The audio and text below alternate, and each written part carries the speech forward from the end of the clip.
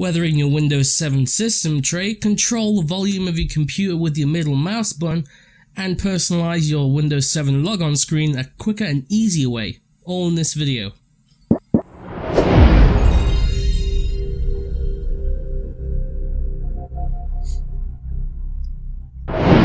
First up is Winthunder, a free application that allows you to put shortcut apps and get your Windows weather in your system tray. So download the file to somewhere you'll find it easily like your desktop, then extract the contents to a folder and double click on the .exe.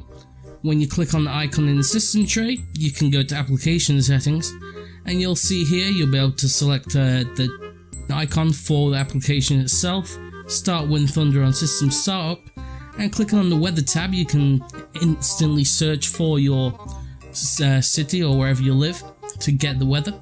You can also change it from Fahrenheit to Celsius, and also change the update intervals from 1 minute to 4 hours. You can also create a shortcut to a folder. For this I'm going to do my computer and my Windows 7 partition just by clicking there.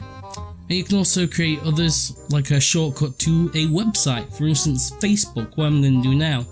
So we'll just do that, and you can also change the icon for that if you have one, and arrange the shortcuts.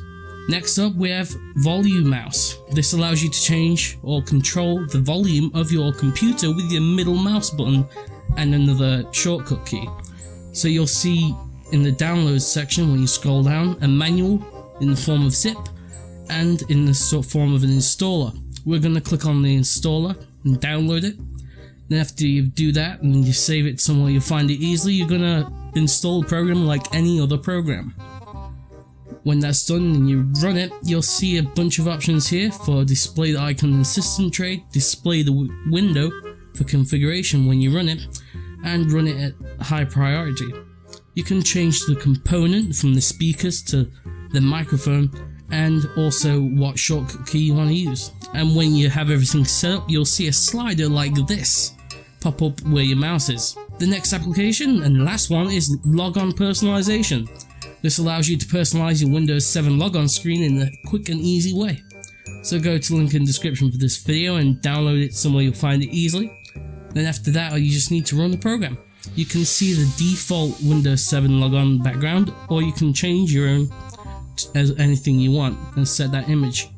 Clicking on logon options will give you the ability to change the button style from 3 styles, change the startup message, and even change the Windows 7 branding where it usually says Windows 7 and the edition you have.